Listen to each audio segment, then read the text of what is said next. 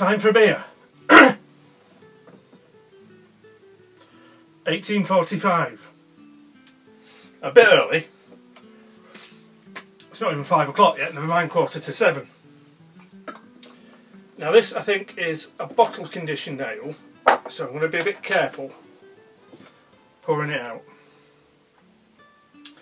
because I have stuffed up a few on camera.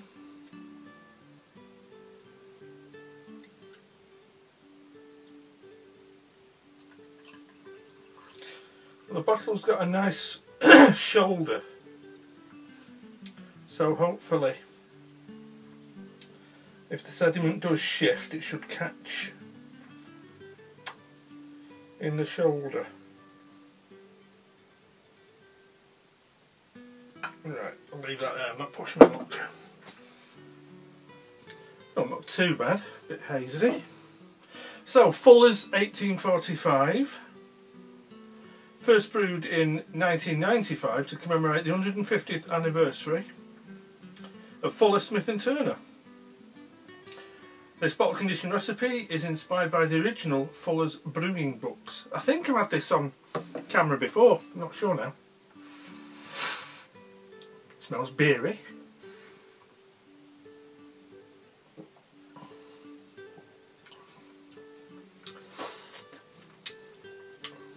Ooh, that's nice. Very hoppy. Long malty finish. It says it's bottle conditioned, matured for 100 days.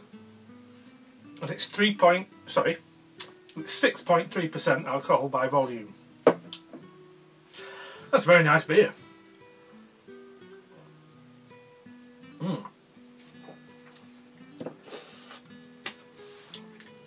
So,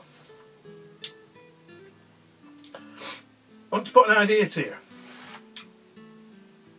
It's not long since the Olympic Games finished, and now we've got the Paralympics clogging up the telly. And I'm not sure why we have the Paralympics. And these athletes, these sportsmen and women, are the best in the world at what they do. But we give them a separate Olympics away from the mainstream one. Doesn't seem right this day and age, that, to me. Why don't we just have the Olympics?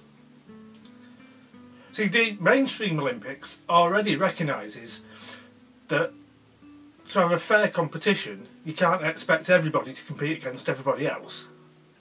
That's why we have men's events and women's events. Because different physiology has different advantages or disadvantages. So why don't we just have the Olympics? And there'll be men's events for people who aren't disabled and men's events for people who are. And women's events for people who aren't disabled and women's events for people who are. And team events. Same. It just seems that it's a bit of a throwback idea that the disabled sports people should be treated differently. You'd think they'd be sick of that by now. Anyway, what do you think? Are you a disabled athlete? Do you know any disabled athletes? Maybe, by and large, the disabled athletes prefer having their own separate Olympics. It just seems odd to me. Get everybody in together. That's what I say. Now, the main business of today's video is a knife review, another of the knives sent to me by 40 Belowful. And this is a GEC knife in the Northfield Unexcelled branding. It's the 92 Talon. It's a lovely, lovely knife, very generous gift. Well, it was part of a box full of very generous gifts. So a big thank you to 40 Belowful, and let's have a look at this cracking little knife. Okay, so this is how the knife came, in the Northfield unexcelled tube. Hammer tested, frozen forged, 1095 carbon steel. And on the end there we've got the handwritten label, the model number 920116, and this one is in Gobillo wood, which I don't mind admitting I've never heard of. As we're going to see though, Gobillo wood is really rather handsome. So the knife is wrapped in the usual heavy greaseproof paper, and there we have it. So what exactly do we have? Single blade slip joint. We've got, this is Gobillo wood, is quite a ready, heavily figured wood. I'm assuming it's a tropical hardwood. Lovely colours and swirls in the grain. Front bolster, 4 pins on each side. These 2 pins are flat and smooth, and these 2 pins are domed and recessed, and then we've got the oak leaf badge there. Bit of detailing on the bolsters. Single back spring, because it's a single blade, and brass liners. So the nice shape, lovely sort of sway back, or with a swell along the back edge. Ow, bastard. Half stop. We like half stops, and it clicks nicely and positively into place.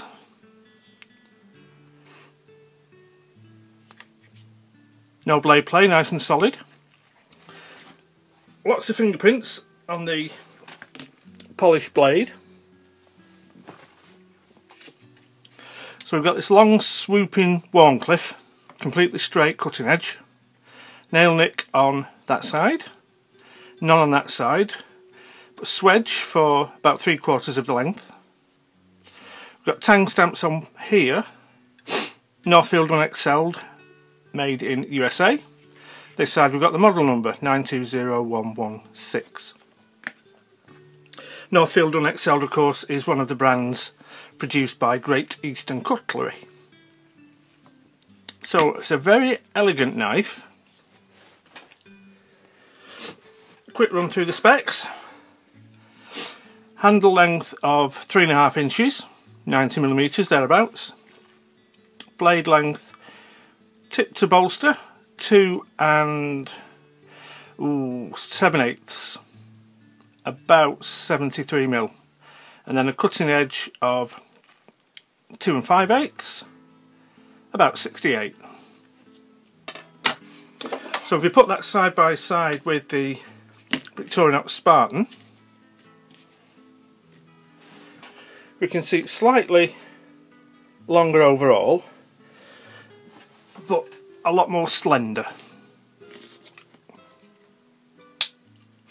Now this is just about legal to carry in the UK. The sub 3-inch blade. It's quite a light knife. We'll get on the scales. So in grams, just weighs 46 grams, which in English is about 1 2/3 of an ounce.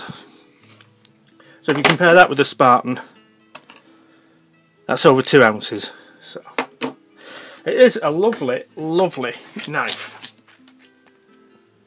As I say, it's very elegant. The fit and finish is perfect, I would say. Everything is flush. Everything is smooth.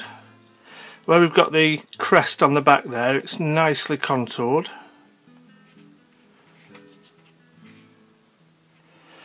Blade is near enough centred, not quite, but near enough.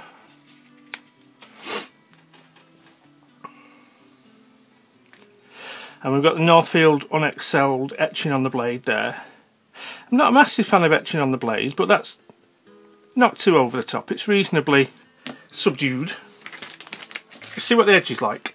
Now, I don't know if this is the factory edge. I don't know if it's been used or sharpened or what, so we're just having a play.